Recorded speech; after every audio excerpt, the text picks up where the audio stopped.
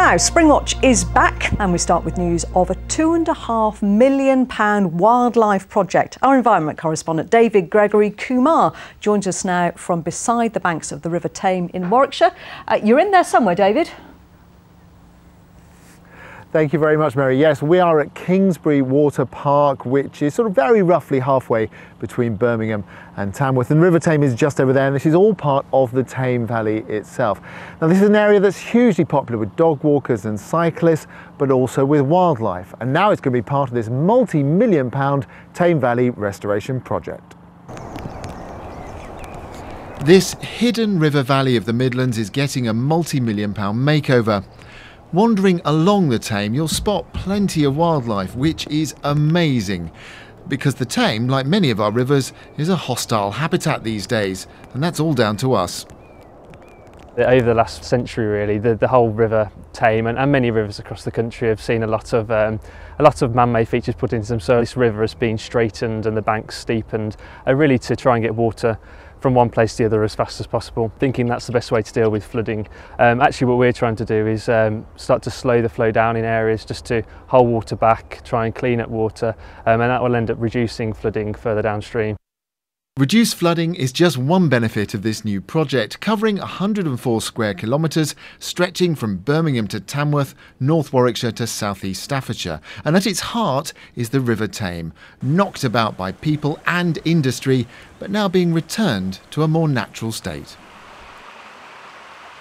It will be a huge task, but right across the Midlands, after drought then flood, all our waterways need a little bit of love. Here in Worcestershire, Lye Brook has seen plenty of extreme weather, and it's meant running repairs for the local wildlife trust, but their hard work is paying off. We've had dipper nesting for the first time in over 10 years. We've got grey wagtail, we've got healthy otter population. And last year we had a good reliable sighting of a salmon trying to leap the weir, which is the first time in many years. So it's, yeah, you know, we're seeing signs of improvement.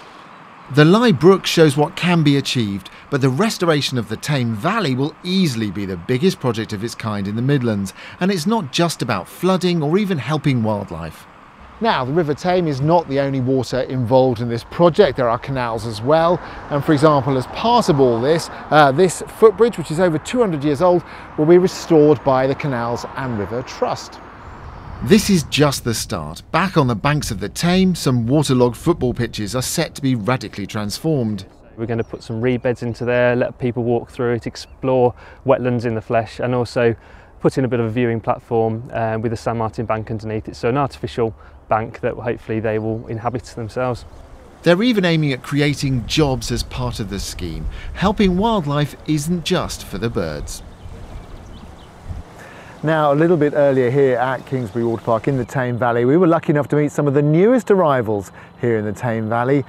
5 adorable baby barn owl chicks. Stefan Bodner has ringed hundreds of barn owl chicks here in the Tame Valley over the past decade. But last year was the worst year on record. Hardly any chicks were born here. This year, though, in this box at least, things are looking up. This is the biggest one. 5 chicks, perhaps slightly small, but otherwise looking healthy. But where are mum and dad? The parents are probably in one of the other boxes here. And the reason is once the chicks start growing, it gets pretty crowded in there, it gets pretty smelly, and they shift off to another box, and they just sit there during the day. They'll roost up, and then they'll come back and they'll provision the young later in the evening or sometimes in the middle of the night. And just as Stefan said, we find the parents in a nearby box looking in good health. Hopefully this year barn owl numbers will start to recover. Now, we're going to have a lot more on barn owls later in the week as part of Springwatch, and explaining how they're trying to make their way back after the terrible year last year and what you can do to help. Now, on my blog at bbc.co.uk/David Gregory-Kumar, you'll find much more about the Tame Valley project, what's going to happen and how you can get involved. Tomorrow, Mary, adders. Oh, we'll look forward to that. David, thanks very much.